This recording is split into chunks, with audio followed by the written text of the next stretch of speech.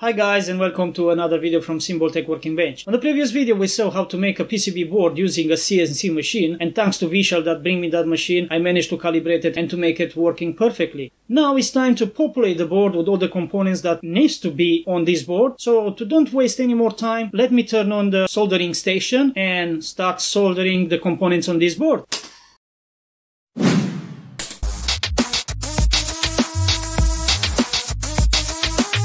And here we go, we are ready to solder everything in place. So we have our SPED connector over there, we have the diodes, we have the 0.1 microfarad capacitors, the two resistors, and then the smoothing capacitors. I'm gonna start with the SPED, then I'm gonna put the small components like these 0.1 capacitors, then the diodes, then the smoothing capacitors, and the resistors. Let's start doing that.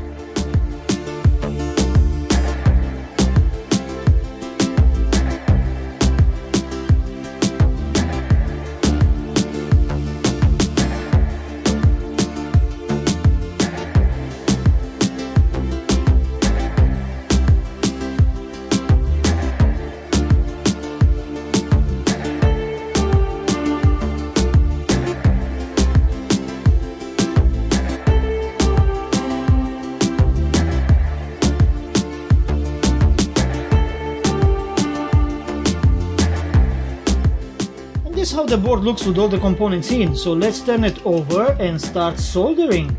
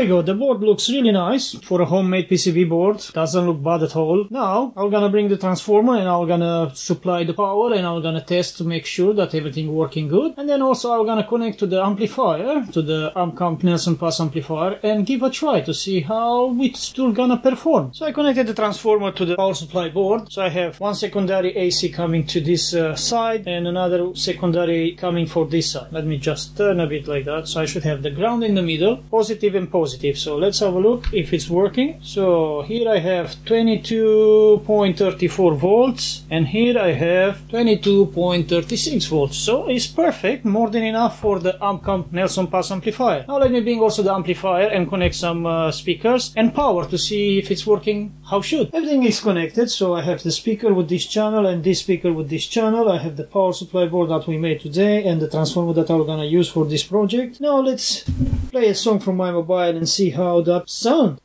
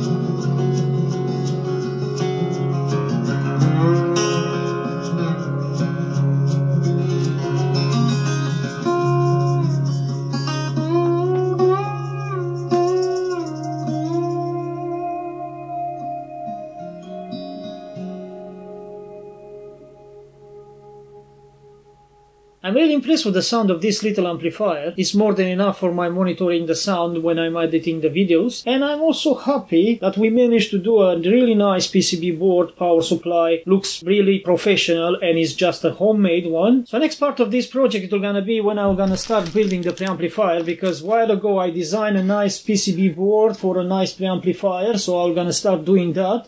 And here I also prepared all the components that we need for this project. So stay tuned, please subscribe, activate the notification bell, like that you'll not miss the part when I'm gonna start doing the preamplifier. If you enjoyed this video, don't forget to put your like down there, and if you have something to ask about this project, please leave your comment down below. This is all for this video, guys, and thanks for watching, and until the next video, bye bye.